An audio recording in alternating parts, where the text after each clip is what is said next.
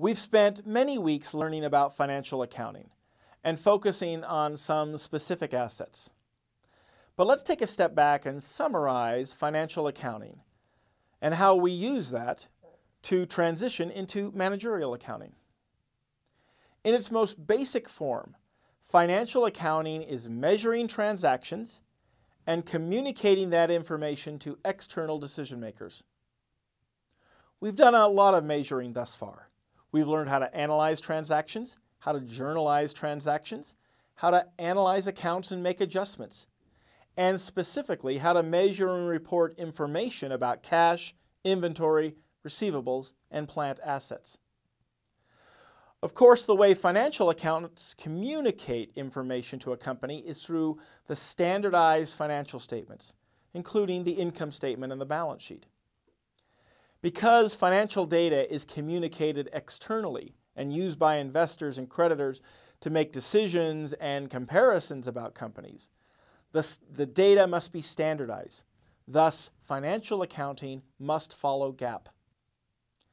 Financial accounting also has a secondary purpose, and that is internal decision makers, like managers and owners, use it to make internal decisions about their companies. So I've modified the image to show what managerial accountants do. They use financial statements, other financial data, and even non-financial data to perform analysis and then communicate the results to internal decision makers, like managers, who use the results to make decisions about a company's strategies, plans, directions, and processes. Managerial accounting analysis doesn't follow a standard set of guidelines, like GAAP, because the information isn't communicated outside of the organization.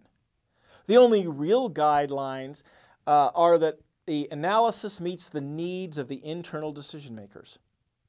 Because of this, both financial and non-financial data might be used to inform and guide decision making.